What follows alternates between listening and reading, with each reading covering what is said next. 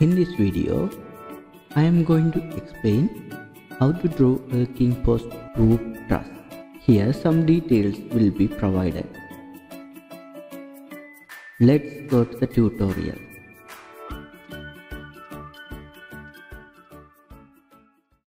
Click on subscribe, click on bell icon for new update. This is the King Post roof. Here we can see so many details. This one called as beam. This one called as primary rafter. Then purlin and king post and struts. In this king post, we know some major members, but we should know what is the maximum span of this King Post roof truss. The maximum span is 4,800 millimeters. It means 4.8 meters is the maximum span of King Post roof truss. We have already drawn two walls in between 4.8 meters span. These are walls. We have to draw a wall plate. So click on rectangle tool, then click a point. Shift +2 and enter the wall plate size is 100,75. Enter. This is my wall plate. So I can copy it both sides. You can mirror it also. Here, this is my wall plate. Beam size is 100 by 100. So click on rectangle tool and click the point and shift +2 100, 4,800. Enter. Now my beam is created, so you can rotate it. This is my beam size. It means equal to span size. You can extend up to this wall. Click on this grip, then go to tracking point. Right. Now I have drawn my beam size. You can move it. Click on it here. This is my half. If you want, you can use this by even half. Click on this point. Pick this point and right click mid between 2 points. Pick these 2 points. Click trim tool and trim it. Now my beam is placed on the wall plate. Now I have to get my center point. So tracking the midpoint, then draw a vertical line. This is our symmetrical axis. You can change this line type as center, then click on center. Then you can change this color as blue. Now I have drawn my beam and symmetrical lines. We have to draw primary rafter. The primary rafter size is 100 by 100 or else 100 by 75 also. In this case I can get as 100 by 75. Okay. Click on line, then check the 30-degree angle is available or not. Now it's available. I have to draw primary rafter. So click on this point and go to 30-degree angle. Enter. You can extend up to symmetrical line. Then we have to move inside because the gripness, we have to place a gripness joint. So click on this line and move 75 millimeters. Enter. Here this is my rafter, primary rafter joining place. Then I have to offset this value as 100. In elevations or section, rafter should be in 100 millimeters. Now we have to place the joint here. It means the bearing joints. Here we have to draw the bearing joint. Click on line. In this bearing joint, this depth is 25 millimeters. Enter 25 and join it here. This is our bearing joint. Click on trim and trim it. Here this is my bearing trim. We can provide it detailedly by this layout option. I will explain it little bit later. Here I have drawn our major rafter. It means the primary rafter. You can both sides you can use this mirror to both sides. So click on your mirror and both sides I have to mirror. We mirror it and I'm going to trim these objects. We have created our beam and primary rafters. Now is the time to create the king post. So king post size also 100 by 100. Click on offset, then enter the value is 50 because I have to offset both sides. Enter. Click on merge properties and click on this line and change this line properties. Click on trim and select these objects, enter. Then I want to cut unwanted segments. Now we have to provide some details. You can check it here. Here we have to place our gusset plates and clit also. So we have to provide those also. Here we have another object is here. We have joint also here. So we have to provide that joint. The same as our this joint. Now it's the time to place purlin.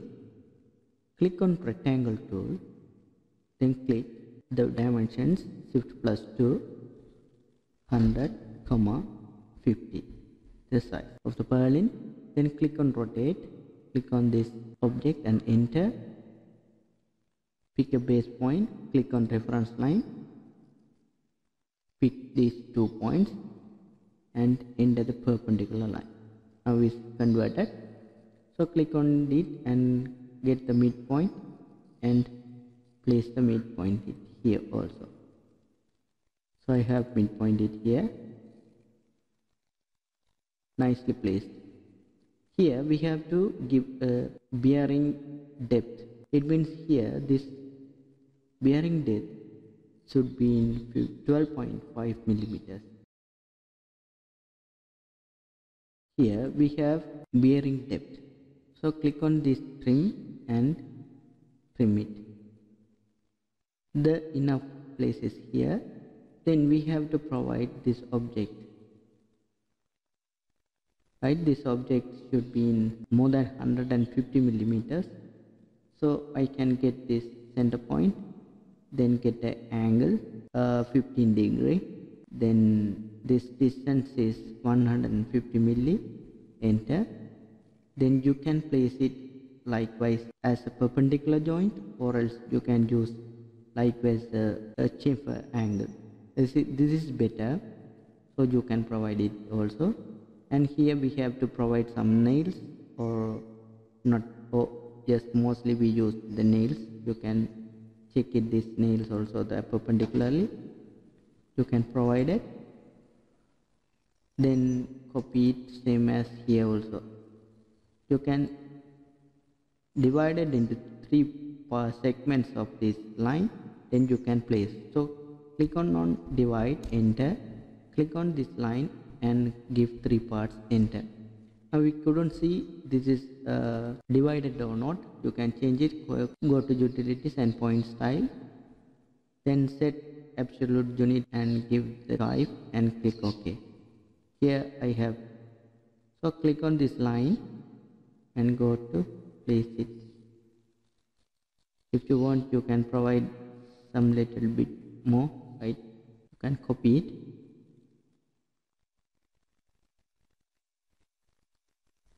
As the same. We have provided, you can mirror it also. So click on mirror, select this object, enter, then pick these 2 points, enter. Here also I have provided, then click on trim and trim it this area. Now we have provide the purlin and the purlin protection objects also. Now we have to use the secondary rafter. Secondary rafter 100 by 50. So in elevations 100. Or else you can use 75 into 75 also. Type Excel and enter construction line. And type A, enter. And the angle is 30 degree end. Click on the construction line and give A. Then give A the angle is 25. Now this is a 25 degree angle. Then you can mirror it also. We have to mirror because the reason is there. I will explain. Enter. Then click on chamfer. Now I have to offset this area into 750 for the eaves. Both sides. Enter. Trim it. And also here also trim. Right. Click on offset, then give 75 millimeters. Enter. Click on chamfer.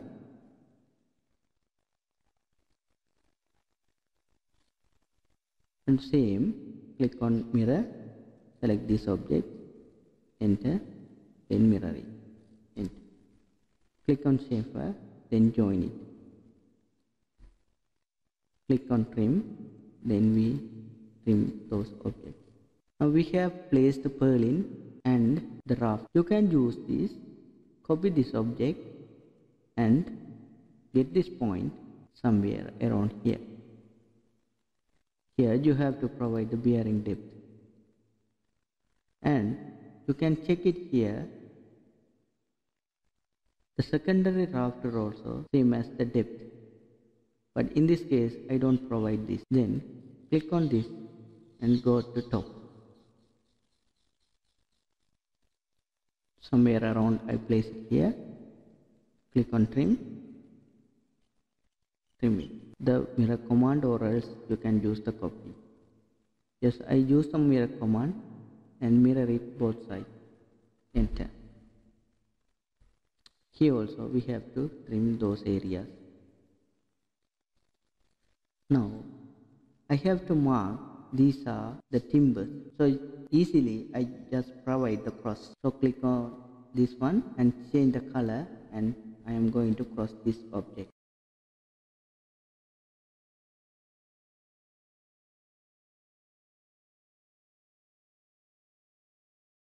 The mirrored object. Here we have eave. The eave size is 750 milli. You can check it. Provided our purlins also. The rafter is there.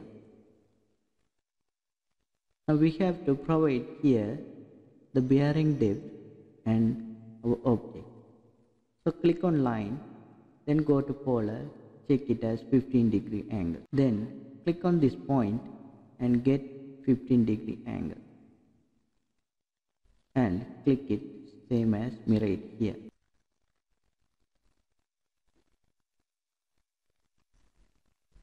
We have placed, then trim this area, enter, then get a vertical line.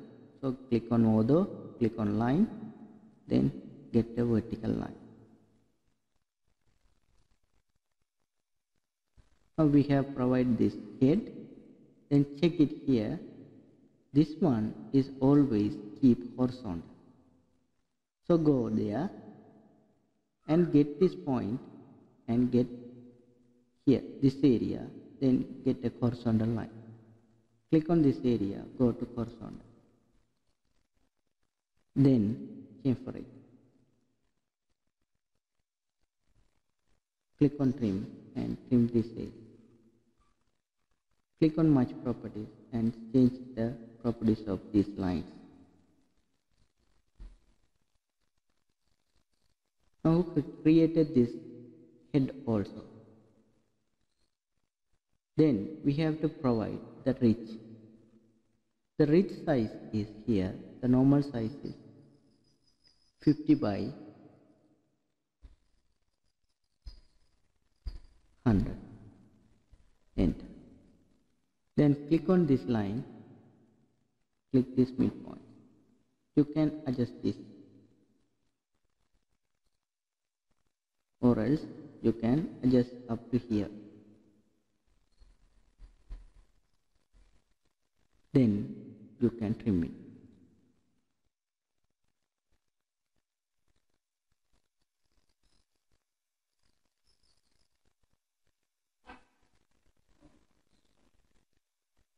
Now we have created our rope truss. Here some mistakes are there, you can check it. This is the rope truss. Now we have to place the fixing plates. Click on this rectangle tool and click on this point.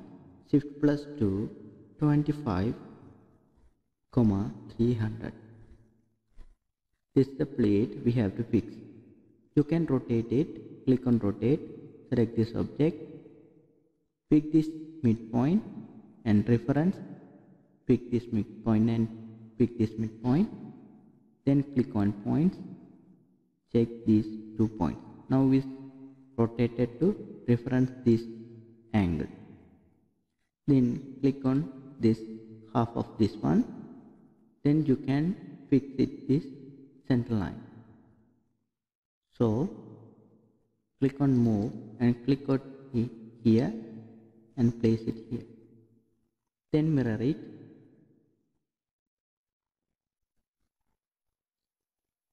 Now you can see here we have plate on downside only. So copy this object,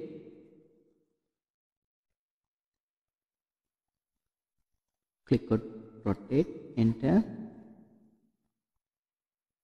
reference, click on these 2 lines and vertical, pick this move and pick this point, go to fix it here. Now we have 3 objects, you can trim it. Then you can use the chamfer to fix this. This is our fixing plate we have provided.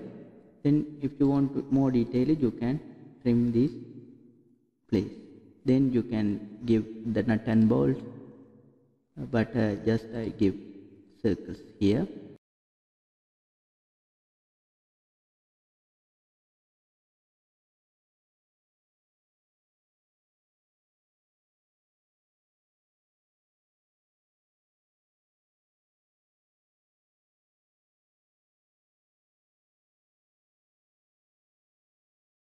We have provided those details, and here also we can use.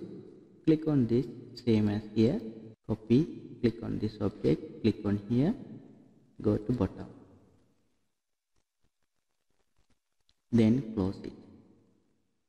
Here also same, you can use the circle. I just putting without any measurements. Now we have completed our roof. And here also we can provide, but this details is enough.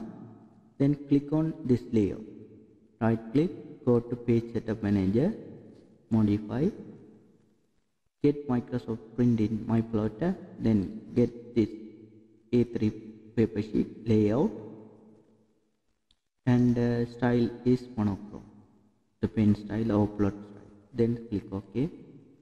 Now I have a A3 size paper.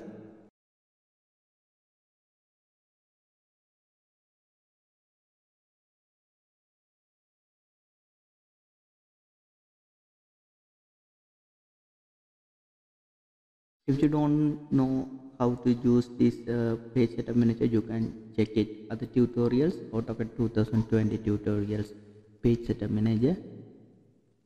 Now the outline is created. Then type viewport, enter, viewports, enter. Then click on single and OK.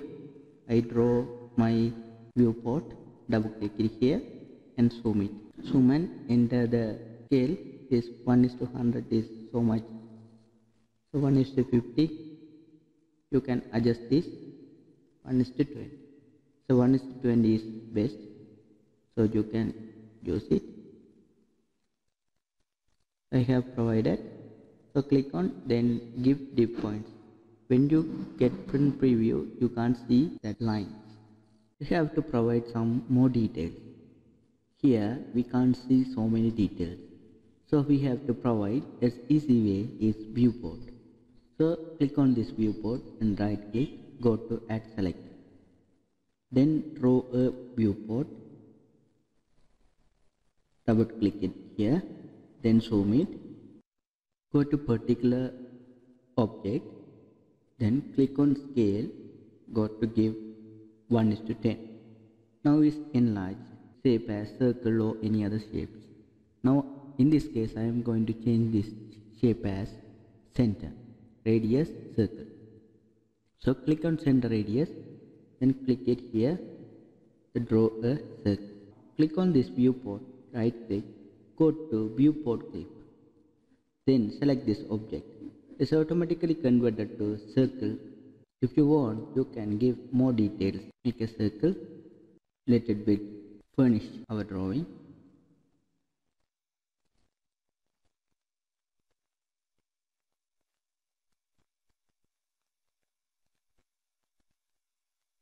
Likewise, here also you can use the viewport, select this object and go to add selected, then draw an object,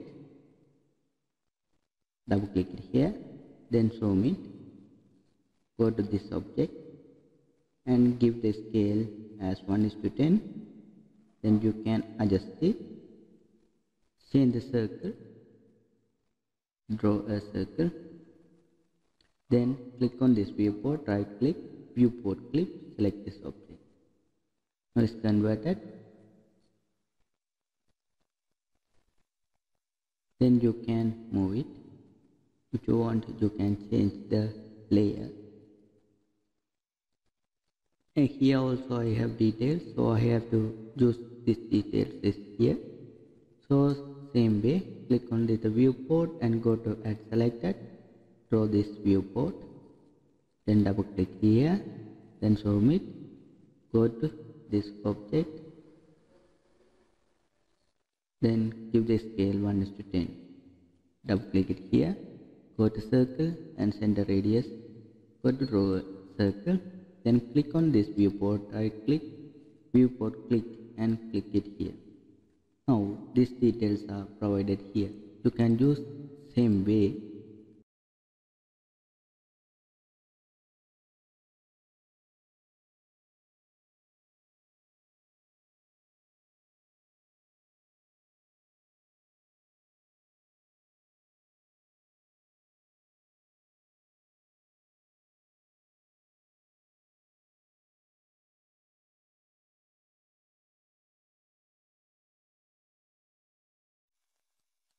If you want, you can give here the scale. The scale is linked with this circle. So click on text and give multi-line text.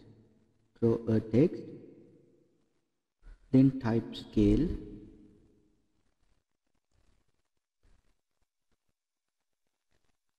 The shortcut is Ctrl F, field. Then click all, click on object, then click on this object. Object type, the pick point, then pick a point.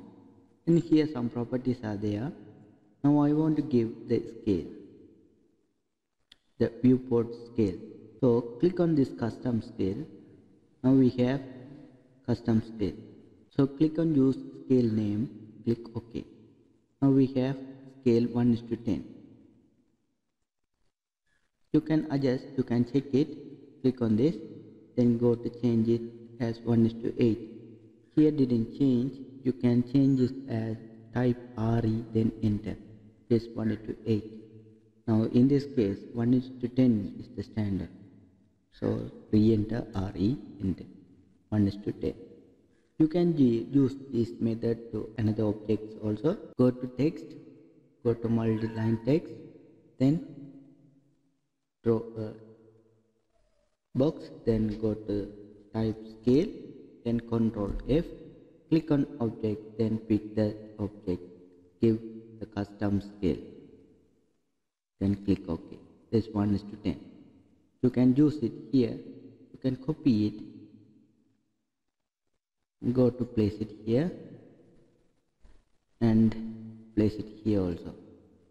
Then double click it here, double click on this scale, then click on viewport, select this viewport, go to custom scale and use scale name, click OK. Here also double click it here, double click this object, go to viewport and select this viewport, go to custom scale and use scale name. If you want, you can use this large scale also. Here same as copy this one and go here, double click it here, double click it here, then pick points.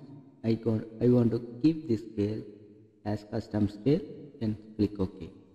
Here you can see 1:20. Now I can see the print preview. Click on this print preview. You can see here the scales are rotated as 90 degrees because this is in annotation scale. So click on this object and right click, go to properties. Here the annotative is yes, you can change this, annotative is no. Right now go to print preview. Now this place is perfectly. If you want, you can keep these circles, so you can select these circles and go to change the layer as 0. This is my outline, so you can use this trim command to remove those outline objects. Let's see the preview. Then nicely place the King Post details. Thank you. Click on subscribe, click on bell icon for new updates.